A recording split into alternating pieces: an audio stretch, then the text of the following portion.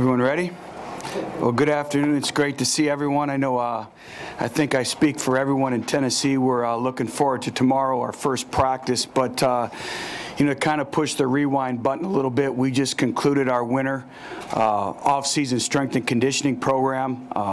I thought we took great strides, but our team still continues to be work in progress. We still have a long way to go in terms of getting our strength levels where they need to be, our endurance, to be able to play the tempo and the style of football that we want to play. But I tell you what, our kids have done a great job. Dave Lawson, Mike Sershin, Brandon Miles, and our entire strength staff did an excellent job of really preparing our players. And that's the big thing is they kind of turned the team now over to us. And, you know, we've had limited interaction with our players, but every opportunity that we had from a compliance standpoint to work with our football team, we have. You know, I think the big question is, what do you want to accomplish in spring football? There's a number of areas that we want to accomplish, and I think the big thing is just developing our overall standard, you know, our standard of play.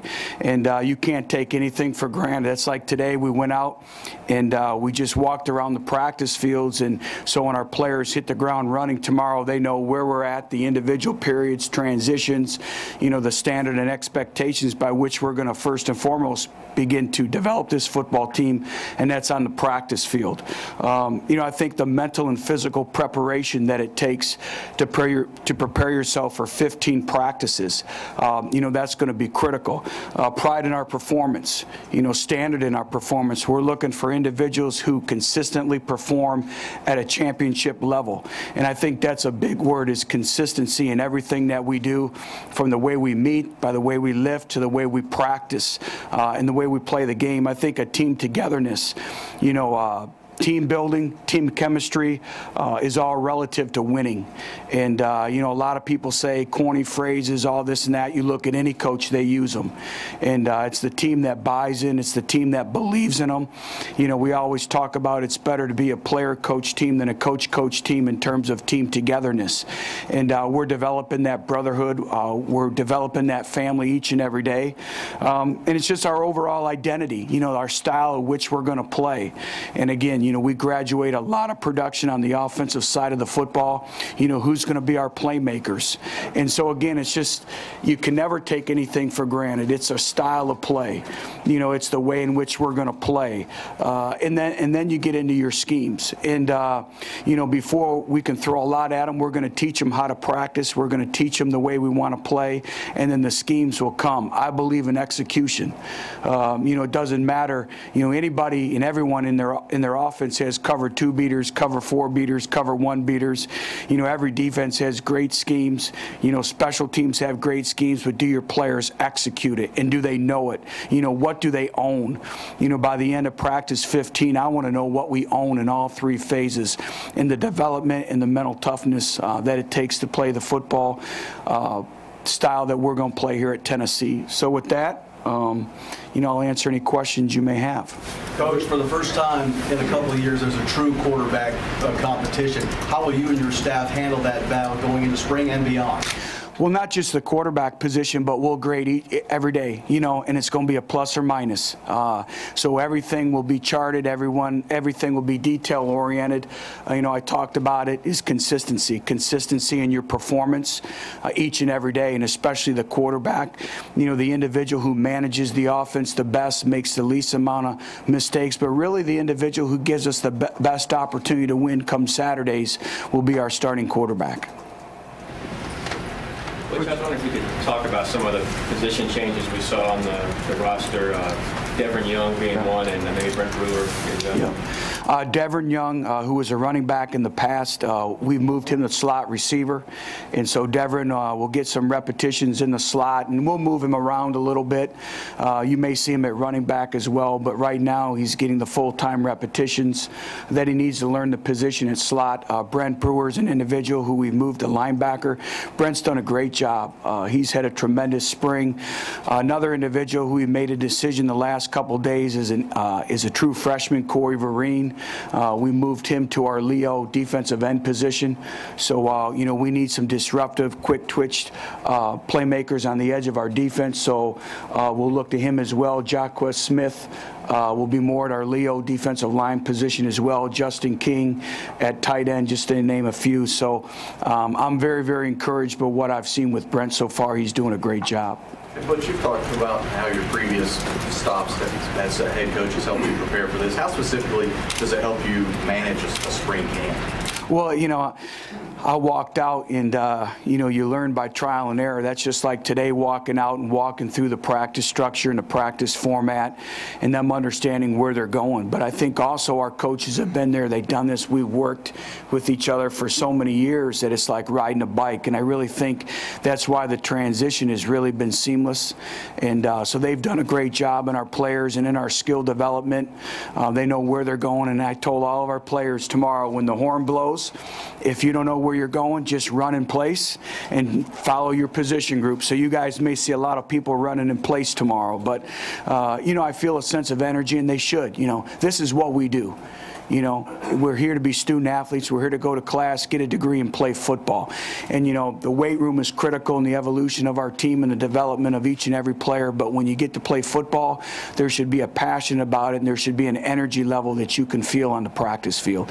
But I think our goal and our challenge is everyone's going to be excited for tomorrow. Where are we at in our leadership when it comes practice number 9, number 10, number 11? And then the other thing is our overall depth. Everyone wants to crown our offensive line. They haven't done anything yet, in my opinion. And, all we've seen them is run around in shorts. I will tell you this. We've asked a lot of individuals to lose weight, and they've done that. They're extremely prideful. They're very competitive. But I want to know, who our number 6 is, who our number 7 is. I think that's probably more the storyline of anything that we have to identify as coaches is our overall depth in all 3 phases. Coach, a lot of guys especially on defense, coming back from injuries. How much work do you expect guys like LaTroy Lewis, Kurt Magid, Christian Harris to be able to get this spring? Well, everyone you mentioned, all but Kurt Magid, will be participating in spring football. So Kurt Magid will be out. He'll gain a lot of mental reps. He also needs to continue to develop his body, so he'll have a lot of time with Coach Lawson in the strength room. And then, Tiny Richardson will be able to pick our spots in practice, so he'll practice a little bit. But, between Kurt and then Jalen Reeves-Maven, those will be the 2 individuals that won't participate in spring this year. But it looked like there was a lack of team speed on defense a year ago. Do you think that's a major concern, or do you think some of the appearing to be a lack of team speed might have been players trying to adjust the system, and so they actually played slower than they were? Well, it's a combination of both. We use a term, we can't let the mind tie the feet up. And that's why I talk about we're going to have an execution-based system. And you have to learn to walk before you can run. That's why we're going to take our time with the installations. We're going to teach our style of play, and we're going to build that confidence. And we'll continue to grow, but it's all what our players can do. We're not going to ask our players to perform something that they can't do, but make no mistake about it, competing in the fastest conference in all of college football, we do have to improve our overall team speed in all positions. And, you try to improve that obviously in the offseason, but also through recruiting as well. What kind of evaluation have you been able to make so far about looking at your quarterbacks, the candidates, who fits, who doesn't, whatever? Well, it's extremely hard right now because, even our skill development sessions, you're not allowed to use a football. And so I'll know more. Again, it'll be work in progress. Practice 1 all the way through practice 15. But really, it's like I told our team today, even in Pass Skelly, I'm not a big fan of Pass Skelly. Pass Skelly's a driving range, and I bet you if you and I went out on the golf course and we went on the driving range, and take this the right way, you'd probably hit them right down the fairway, and then we'd go play around a golf, and you may be in the woods a little bit. At least that's my golf game. And that's similar to Pass Skelly, is, there's no There's no pass rush. They know we're passing. They know they have all day. Now all of a sudden you put an offensive line and they got to find the throwing windows. They got to move their feet. They have to reset in the pocket. So we will do an inordinate amount of team repetitions this spring to really identify not only who our quarterback is, but who can make plays and who can rush the passer as well. We talked about team speed, and everyone wants to talk about our secondary, but really the byproduct of a great secondary play is really winning up front and impacting the quarterback. Butch, when you think about the term buying in, can you see if the guys have bought in yet, or is that something you look for later in the spring? I guess, how do you measure? Well, I think, everyone wants to use the term buy-in. I think buy-in is in direct correlation to commitment. What's your commitment level? What's your commitment to winning? What's your commitment to being a better football player each and every day? What's your commitment to your teammates? What's your commitment to the University of Tennessee? And our players have been outstanding. They've done anything and everything that we've asked of them. We've challenged them in the classroom. We've challenged them in the weight room. We've challenged them in skill development, and they've done a great job. But now this is the next phase. This is spring football, and it's going to be challenging. We have to get tougher as a football team. There's a lot of things that we have to make great, significant strides, and it starts with practice one. There's not a whole lot you can do without pads. Football was meant to be played in pads, but I met with our seniors yesterday, and our players have been outstanding. We haven't had anyone late for team meetings. We haven't had anyone late for workouts, and to me, that's commitment. And the other thing is they're holding each other accountable. That's part of the Vol Olympics, but I've liked what I've seen so far. Butch, is that easier to do when you've got a team that hasn't won and hasn't experienced success that maybe they follow, as opposed to inheriting a team that you had some of your previous stops who've been, conference champions, been in PCS bowl? Is there pluses and minuses from that standpoint? Yeah, there is. There is pluses and minuses. And I think this is a hungry football team. But I think at the end of the day, it comes down to leadership. It comes down to your senior class. It's like I told our seniors, I've never been a part of a very successful football team that didn't have a strong senior class. And the hourglass is turned over for them. They have 12 opportunities left, working to get 13, working to get 14. And so every opportunity is critical. But I think it's a byproduct of leadership, expectations, and what I've seen from this football team is they want to win, but we have to learn how to win. We talk about being a champion, and it's being a champion every day. It's how you represent yourself. It's how you think. It's your thought process. And I told our players this is just think if every individual takes accountability for their individual improvement. If we collectively improve individually, we will collectively improve as a football team. If Justin Worley's a better quarterback, we're a better football team. As Nathan Peterman's a better quarterback, we're a better football team. So we can go on and on. So everyone has to take ownership in their individual performances this spring, and gets back to what I said, pride in your performance and really learning how to play winning football at your position. The three guys. The job, were you more concerned about physically or mentally and emotionally? Both. Yeah, I don't think you can have one without the other. And so much of the game is mental. The mental preparation, the mental intensity, the mental effort that it takes. The effort, our players better know what 63 is. 4 to 6 seconds, 3 great efforts, because that's the way we're going to play. And I told them if they don't live up to that standard, they won't play. They're responsible for building their own identity. That's the great thing with a new coaching staff coming in is there's unbiased opinions. They're proving to us each and every day by the way they practice, the way they represent, the way they win in the classroom. So, I think that's the big thing is they understand and they should know by now the standard and expectation by which we're going to play. The three guys that y'all have selected to meet with the media today, are those 3 leaders that have emerged in your short time here? They have. And, leadership is a skill that you have to improve on daily. And like I said, Team 117, this team continues to be work in progress. We're not any way ready for Austin Peay. What we have to do is we have to win the day tomorrow. We have to be 1-0 walking off the practice field and being a better football team. And then you'll see throughout the course of spring it's my job to put these individuals in our entire team in positions where leadership has to step up. I have to put them in leadership situations. You'll see the way we practice, I call it controlled chaos, because a football game is controlled chaos. You never know, what's expected. Great teams that have leadership can answer sudden change opportunities. That's the first thing I look at is, what's our percentage of holding a team to a field goal on defense when we have a sudden change opportunity. So we will practice all those. How do you define, I've heard that in the video, how do you define controlled chaos? Just the ability to... Things flying everywhere, but we're in control. You may see in the middle of practice, we're in team periods and the noise comes on, but it may be annoying noises. It may be a baby crying. It may be glass breaking. It may be trying to break,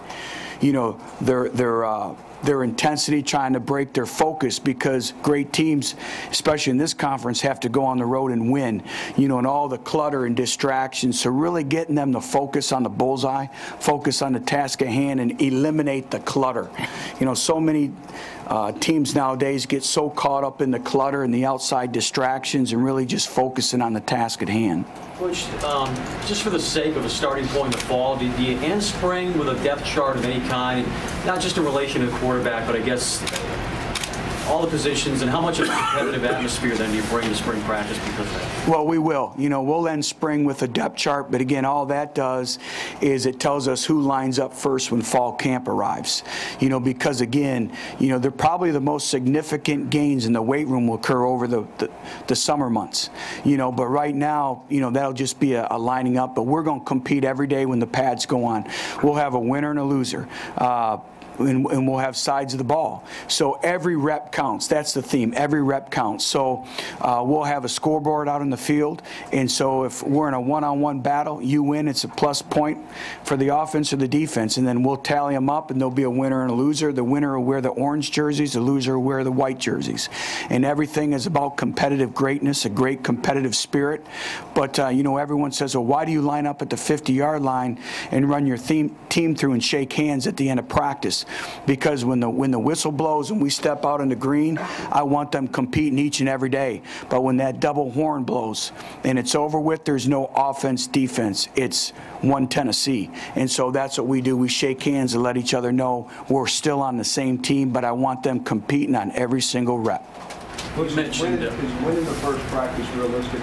Is coming off the practice field tomorrow really realistic in your mind of what you want to do, or do you temper? You really have to temper what your expectations are. Well, I think you temper it, but yeah, we plan to be 1-0, and there's only so much. I think I know where you're going with it. There's only so much you can do in helmets.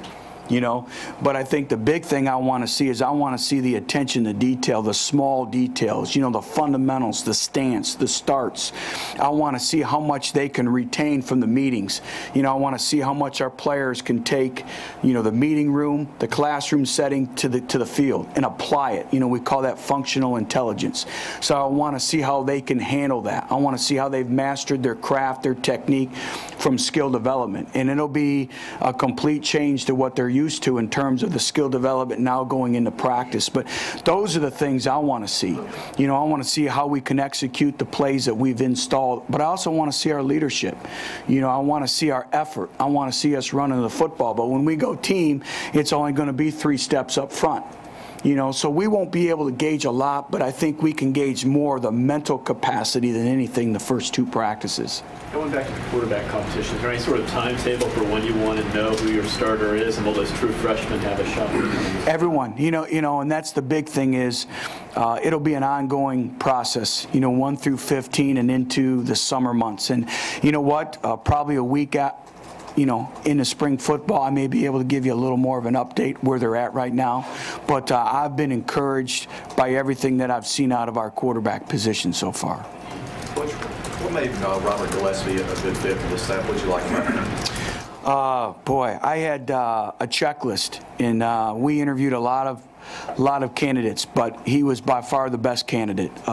He fit the profile that we were looking for, and it's the same profile we had initially, is I want a good person. I want a person who has great character. That's Robert. I wanted a great family man. That's Robert. I wanted an individual who was a great teacher. I said there's a difference between a teacher and a presenter. I wanted a great teacher. That's Robert. I wanted an individual who could recruit, that really understands the dynamics of the SEC and the recruiting nature, also recruiting areas had. But I just wanted the best football coach, the best fit for the staff, and I'm excited to add him to the staff. You know, my ties, I relied on my ties at West Virginia, the people there who I know that maybe I know that maybe he did not know that they knew me. Like I said, and I wanted somebody who had a passion and excitement to be here. And, you know, right when he walked in, he started telling the story about being the visitor on the opposite sideline. He started talking about the goosebumps of playing in Neyland Stadium.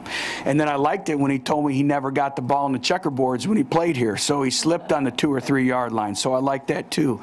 So he said the first thing he's going to do when we practice in Neyland is run to the checkerboards. But I just thought he was a great fit for everything that we're working to build here. How much can he potentially benefit you in recruiting with his ties in South Carolina, Florida, Mississippi, throughout the South? Well, tremendous amount. And I made sure I called a lot of high school coaches as well. You know, tell me about, you know, one of the things I do is I call a lot of the high school coaches and I say to them, tell me the best recruiter. Who's the best recruiter that comes in your school? And I kept hearing Robert Gillespie. And then I'd say, well, tell me why. And they would tell me all the characteristics that we're looking for. I think the other thing is his offensive background. You know, being you know, at Oklahoma State, being at West Virginia. You know, on his interview, he came in and, you know, Coach Jake will tell you, he brought a lot to the table right away with his experience and his different ideas of being in some very good offensive systems. And I competed against him, you know, so I knew what we were getting from a competitive standpoint. Butch, how do you balance maybe trying to learn your new team, how they need to be coached, what their strengths are, and installing what you guys want to do on both sides of the ball? Well, it's a great balance. And, it's, you know, it's like I said when we opened the press conference, is we're going to teach them our standard and expectations by which we're going to play first. I think that's critical. But obviously the scheme is critical too, but it's the small details. You know, I think what separates coaching is really the ability to see that the fine details, the small details, right when they occur. You know what? I want instant correction on the football field. You know, I want our players, after practice one, walking off the football field knowing that they've been coached, you know, on every single snap. And as much effort as we demand from our players, we demand from our coaching staff as well, and I love it. Probably the most prepared group in our football program right now is our equipment staff. I walked out there today and they had about 5 pages of notes of talking with the people at Cincinnati, so they're ready to go. Anything else? What's your philosophy on special teams as far as having starters or not? We're going to play the best players on special teams. And if there's a starter, he's going to play on special teams if he can help us win a championship. And I think if you go back and you look at the staple of our programs in the past, one common element is we played winning special teams. And I told our staffs this: if it's an offensive or defensive starter, I'd rather have them miss 1 rep on offense or defense than miss a rep on special teams. But I think the other thing is, you know, lost in this mix is everyone wants to talk about offense, defense, but I'm glad you brought it up. Everything also is identifying your special teams performers. You know, the individuals who are going to help you win championships, and that's understanding your role. We use a term called IRU, indisputable role understanding. And everyone that runs out on the football field tomorrow has a role in helping us win a championship here and win championships here. So I think, you know, special teams is a big part of it. It's in our practice every day.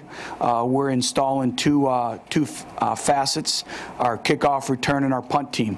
And we'll practice those for the first 5 practices. We'll master those techniques, and then we'll graduate and we'll move on to the next phase of special teams. Are the first 2 practices in just helmets? Thursday will be in pads, and then do y'all plan on scrimmaging Saturday? Yeah, the first 2 practices are in helmets, and then our 3rd practice will be in full pads. We will scrimmage on Saturday, but we're not. There'll be situational scrimmages. There'll be controlled situations throughout practice, but there'll also be fundamental improvement. We have to work on our fundamentals each and every day, and so never we just roll the balls out and just go. You know, we may do that one time all spring, but But, we need to practice special teams. We need to get good at what we do and work on owning different things with our techniques. There's so much new stuff going in, and especially with the quarterback and the experience level there that you bring back. How important or how beneficial is it to have that much experience up front on the offensive line with cohesion unit guys that are used to communicating with each other? Well, it is. It's big when you have an experienced offensive line like we have. And I've relied on them a lot. They've done a great job. And again, I'll know a little bit more after practice number 3 when the pads go on. But, our offensive line, just like every position, has done a great job. But obviously having the experience back up front, especially in this conference, is very comforting. But the thing I'm uncomfortable with right now is our depth. Who's going to be number 6, who's going to be number 7. Every player is one play away. And so if you look at the great football teams, in their role understanding is the next man in theory is there can be no drop-off. If number 4 in the offensive line goes down and number 7 goes in, there can be no drop-off. And when we have that, we'll have a very successful football team and successful football program. Butch, when it comes to schemes, do you throw everything at them and then see what they grasp, or do you gradually spoon-feed them and then add on? We're going to gradually move on. We're not going to throw everything at them. I know each different coaching staff has different philosophies, but because of the style of play that we want to play is, we got to teach them how we're going to play, how we're going to line up, how we're going to finish plays. And we'll gradually move on. But, again, I don't want the mind tying the feet up. And I think the other thing, if you look at our spring practice schedule, it's very conducive to learning. We never practice back-to-back. It's Tuesday, Thursday, Saturday. So we always have at least a day off in between so we can kind of go back, improve on our deficiencies, make our improvements, teach, correct off of film. And I really want to take our time because obviously this spring ball is probably the most critical spring ball we will have here at Tennessee. What you mentioned early on about the offensive line and your challenge to them to lose weight, was that a concern of yours, or is that imperative in your style of play, or why was that brought up, I guess? Well, it was a concern a little bit, and now they're still over 300, but we want them about 305, some 310. It's really based on the individual. We had some guys who we felt were a little overweight, couldn't move, in the tempo by which we want to play. So I think that's critical. And then the nature of our offense. But we have a talented group up front, and I don't ever want to take their edge away and their strength away. But, we've had individuals, our nutritionist came to me today and she said, Coach, I've never seen anything like this. The amount of body fat that our players have lost just in a couple months and gained weight through muscle is amazing. And that's the way we train. So, even though they're losing weight, they're gaining muscle. And that's what we want. You look at young man I'm extremely proud of, Eric Fisher. We were on the phone for about an hour the other night, in the strides that he's made to now put himself in position to possibly be the #1 pick in the National Football League draft. And I think he's a great illustration for all of our linemen in our program and linemen that we'll recruit in the future in terms of adding the right weight and the body fat composed to the muscle makeup of their bodies. Butch, is it conceivable, getting back to the quarterbacks, that one of these true freshmen could come in, not having been here in the spring, and win the job, compete for the job? You know what? That's really hard to say. I'll probably know a little bit better through training camp. I think it's extremely hard to expect a true freshman to come in and make a difference. Each individual's differently. So I think that's kind of hard. The thing we have to do, and I told our kids this, is we have to focus on the process. Too many people want to focus on the end result.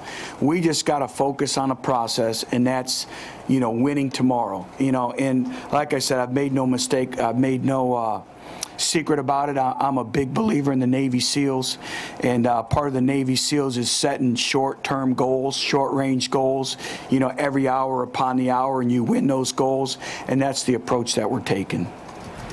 By the way, I apologize if I called your golf game out, by the way. I don't have a golf day. Does that experience up front take away any of your hesitancy on putting a freshman out there at quarterback against Austin Peay? Well, I will tell you this. It is very comforting knowing that we have a lot of individuals that have played really good football for us in the past. But again, it's going to come down to the individual who makes the least amount of mistakes, is the manager of the game, takes care of the football, and really puts our offense and our football team in position to win football games. But it is a sense of comfort knowing that you have some individuals that have played a lot of games here and have played well, too. Is there a prototypical running back for what you like to do, and if so, is there someone close to that you see on your roster? Well, I think when you're establishing your criteria by position, you want different level skill sets. You want different type of skill sets. You know, initially we want an individual who can make you miss, has the ability to make you miss and not just get what the play's blocked for, but the ability to make plays in space. An individual who's consistent and reliable and takes care of the football and can make plays. You know, we'd like a complete back, an individual who can pass protect, catch the football out of the backfield, and obviously run the ball. But I also think you need, you need some shifty guys who can make guys miss in space, but you also need some downhill runners. So I think the big thing is I'll be able to address that question a little bit more, but I think Rajon Neal and Marlon Lane, I do think that their running styles really complement each other. And I've been encouraged by what I've seen from those two. Thank you, Coach. Okay, thank you.